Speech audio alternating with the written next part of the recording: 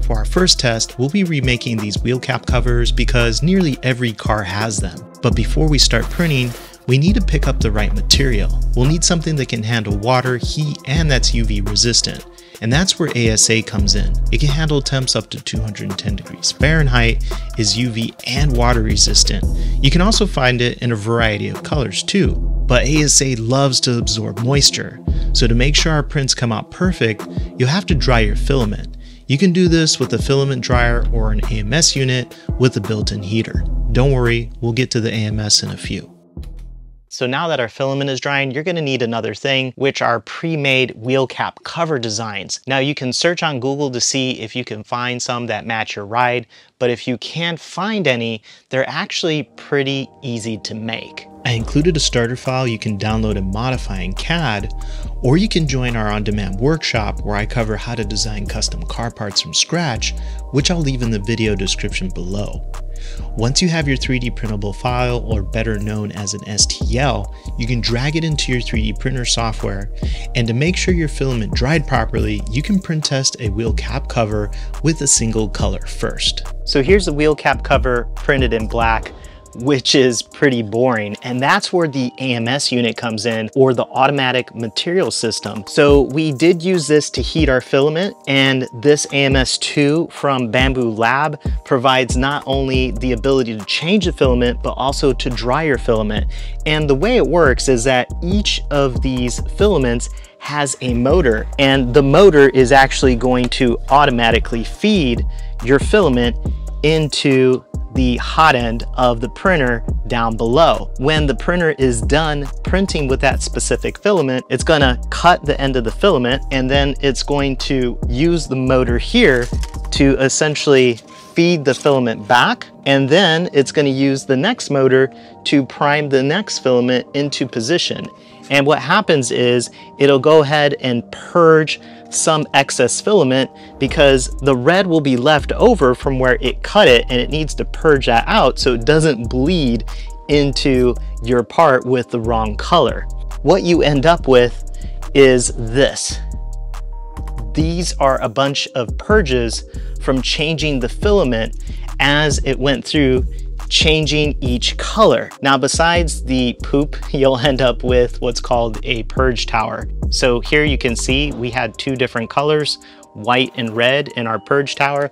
And essentially the purge tower helps the pressure set correctly as the filament comes out with a new color, as well as helps flush out additional material. But I'm going to show you how to take your design and add colors to it, as well as a couple of other tips and tricks to reduce some waste.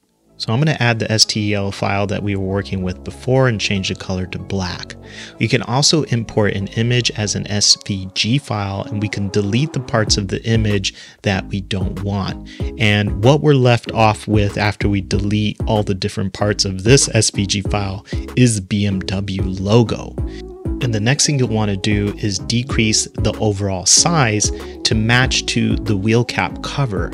So we can shrink the size, and then we also can right click and center the design in order to make sure it matches up. Now, one of the other issues is that the logo is backwards. So we can go ahead and select lay on face and click on that logo, and it'll flip it around to the right location.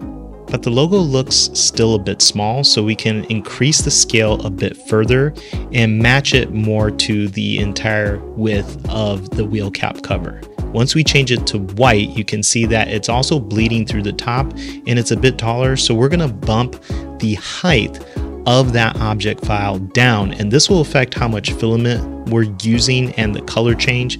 Now we have it at the perfect height, and we can see that it's bleeding through the white just enough, but here it doesn't look quite right. So what you'll need to do is go back to prepare, select the two objects, and hit merge.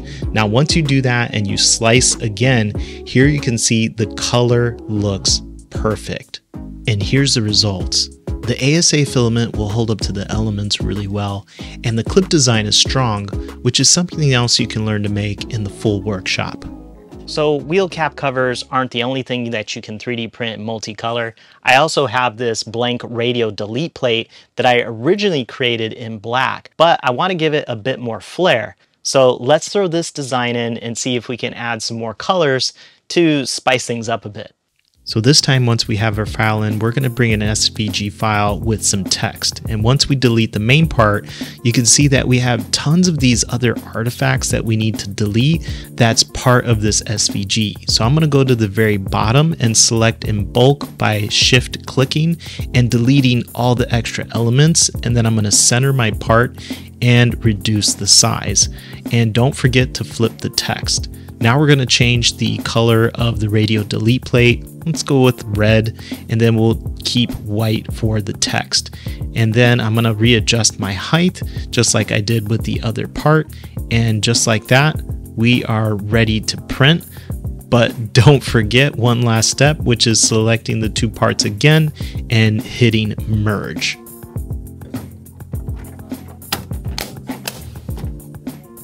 So the radio delete plate with the red and white looks pretty good, but what if we could make something even bigger with more than just two colors? And so for this next part, I'm going to search for some reference images from Rotiform Aerodisc. They have some free designs that I was able to find that we are going to be able to download and throw into ChatGPT as reference images in order to come up with a completely new design. And once we uploaded the reference images, ChatGPT was able to give us something that we could work with and download in the SVG format. So here I'm going to bring in our pre-made Aerodisc file, and then we are also going to bring in the SVG file. And once we have it in place, I'm going to go ahead and select the design, and I'm going to get it centered, and I can also delete that one artifact. And now we're going to go ahead and increase the scale in order to reach the outer diameter. Now I can go in and I can change the color. I'm going to use white, black, and then I'm going to use red for the center. Now you can see we have our little purge tower there. We can move it out of the way so it doesn't print on top of our design. And now we can go ahead and adjust the height. 1 millimeter for the height usually works pretty good. And here you can see how much filament is wasted in the flush as well as the tower. But one last thing, don't forget the merge, and now we're ready to print.